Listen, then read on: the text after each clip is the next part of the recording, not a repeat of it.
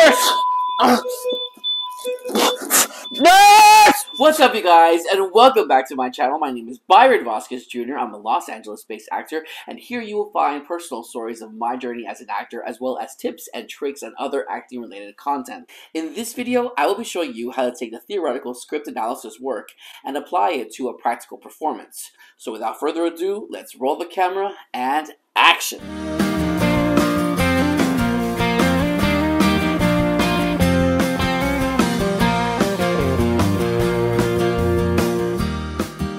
This week, I was on Reddit under the tab Acting, searching for some ideas so I can create some new videos, and I stumbled upon this post. I'm very left-brained. I can analyze like no one's business and answer all these questions and come up with tons of objective info about my character.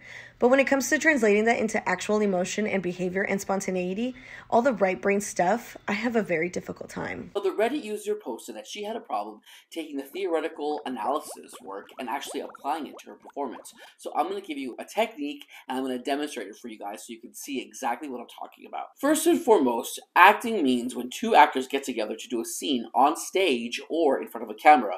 That's when the magic happens. So when I'm talking about a practical performance, I'm talking about it as it relates to the rehearsal process. Every actor knows, even the ones that got basic training, the scene study questions that one is supposed to ask when you're breaking down a scene. You know the ones I'm talking about, right? Who am I? Where am I coming from? What just happened in the scene? Etc., etc. When you start answering those questions, start referring to the character as me or I. When you're answering the questions, don't write, "My character does this, my character's coming from this, my character is coming from that."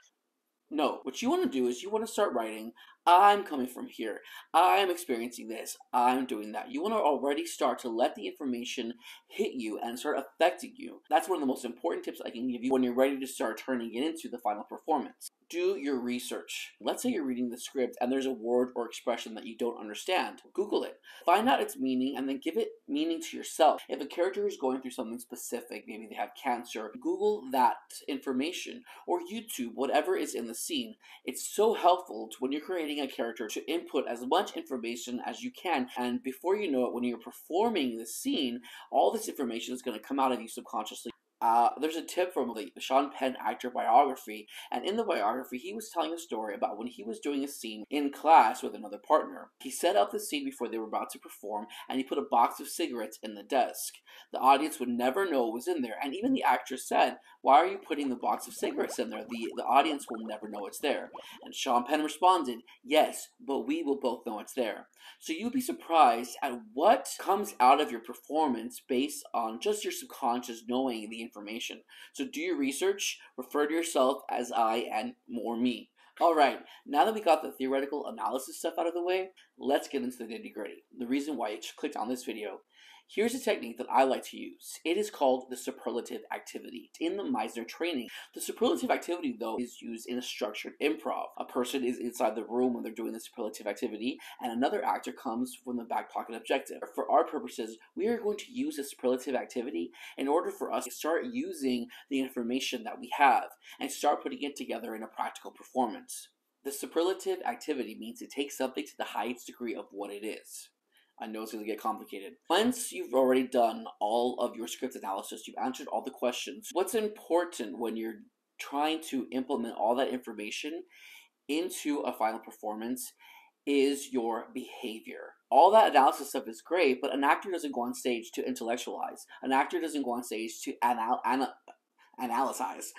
The actor goes on stage to act. What's important is our actions or our behavior, and that's what the superlative activity helps us do. It helps us focus and it helps us isolate the behavior that we're going to do in order to practice. In the superlative activity, it is not the performance. As I mentioned before, acting is when two people are doing a scene together in front of an audience, on stage, or in front of a camera. In the rehearsal process, the superlative activity is you rehearsing or practicing the behavior for the event, which means You're not practicing doing the actual scene, you're practicing different iterations of how you're going to do the behavior. Think of it like this. When you were young once and you had a crush on somebody, when you went to ask them out, you didn't just go ahead and do it, right? What did you do? What did you do? What did you do? You went in front of the mirror out of the bathroom and started pretending, if I ask them out, how am I going to ask them out? That's exactly what this is. This is not you asking out the person. This is you practicing how you're going to do it. What is your behavior and in which way are you going to ask out the person? So when you get to set and when you start working with the other actors, you've already experienced the different iterations of what can be, so you can just go in there and play and allow the magic to take over. But because you've already translated all the information that you did in the script analysis, you put it to practice in your behavior practice, and now you're going to perform it. It's going to be magical. It's difficult to explain without having an actual script. So what I decided to do was I wrote a little story, and I answered the actor question, and I filmed 2 different takes of me doing the superlative activity. These are the questions that we're going to be using from the already finished script analysis that you did. Who am I? What just happened in the scene? How do I feel about it? What is my objective? And how will I go about getting it? I wrote a little story. I wrote it yesterday right before I filmed. But in this story, I was an 11-year-old boy when my mother died in a car accident. And because of that, my father grew distraught and turned to alcohol and drugs. On my 13th birthday, my father abandoned me. I grew up with my grandma, who then could not raise me anymore, and she put me in the foster care system. So that is who I am. What just happened in the scene? What just happened was I received a phone call from my local hospital informing me that my father was staying there and he was being treated for liver disease, and he's asking to see me. How do I feel about it? I feel angry that my father had abandoned me all those years ago and now he wants to see me, but I'm also hurt.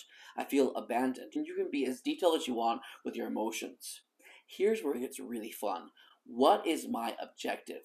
My objective is to confront my father and to get an apology from him. Now the last one. How will I go about getting it? This is where you really can play. The objectives can stay the same, but the behavior can change. In this scene, I did it in 2 different ways. Same objective with 2 different behaviors. The first behavior, I did it in the coldest way possible. The second take I did it in a very loving way. Your script analysis can stay the same, but it's your behavior. It's how an actor does something, his actions that really create the performance. When you have the script, the lines stay the same. But how you go about by saying the lines and how you go about achieving your objective, that can change. That is completely up to the actor. That's when they say that the actor's only moment of control is between action and cut, because you can play it in so many different ways, the same lines within the same circumstances, but you can play it differently. And that's what I'm going to show you guys today. Take a quick look. Here is take number 1. You don't talk. You listen to me. I am here to tell you that you left me when I was a child, and I didn't need anything from you. I didn't need you as a father, because I was able to make it by myself. I didn't need any of your help. You left me when I needed somebody the most. And I don't care if you're sitting there, lying there, dying in your deathbed, because I don't care. You left me when I needed somebody. Now I am going to leave you because I didn't need you. That's how I feel.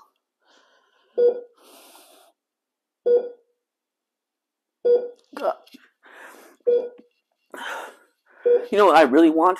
I really want to know why. Why did you leave? I was a child. I was 13 years old. I had just lost my mom, and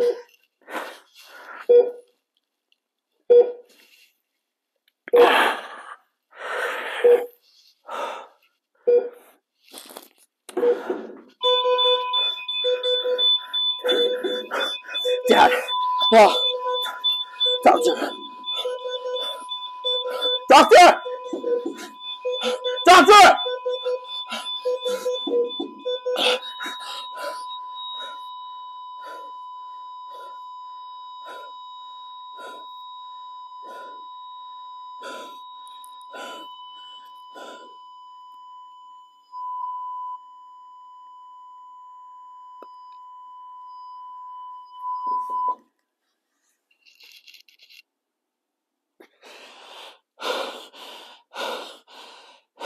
Alright guys, now that we see take number 1, here is take number 2, where I go about getting my objective, the same objective in a different way. Check it out. Dad.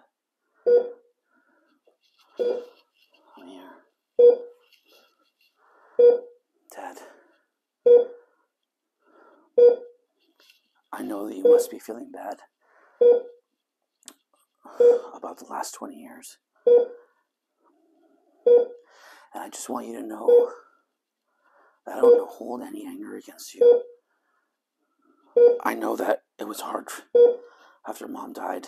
And I know that you had no other choice. But I want you to know that if you could live a little bit, we could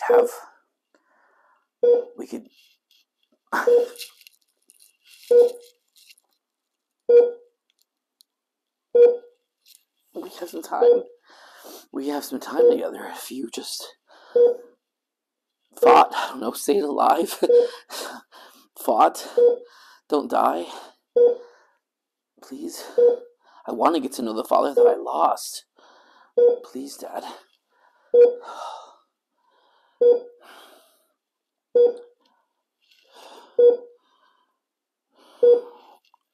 I forgive you for leaving. Please.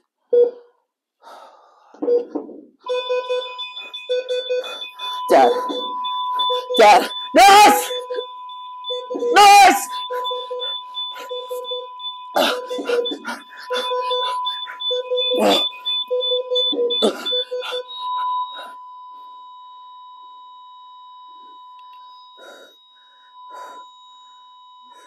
Well, it's important when you do the superlative activity. Pick a verb. What are you doing? What am I doing? What is my behavior?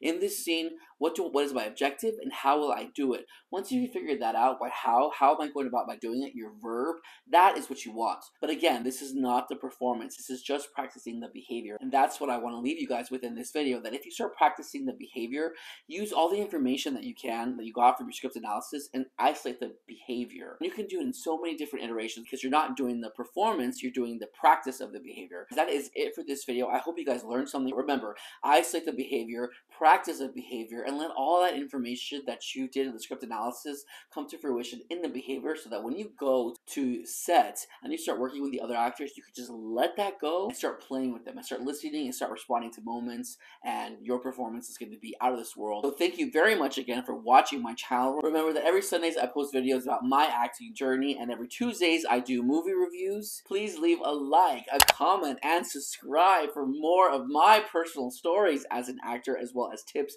and tricks and other acting related content. Whew. But for now, that is a wrap.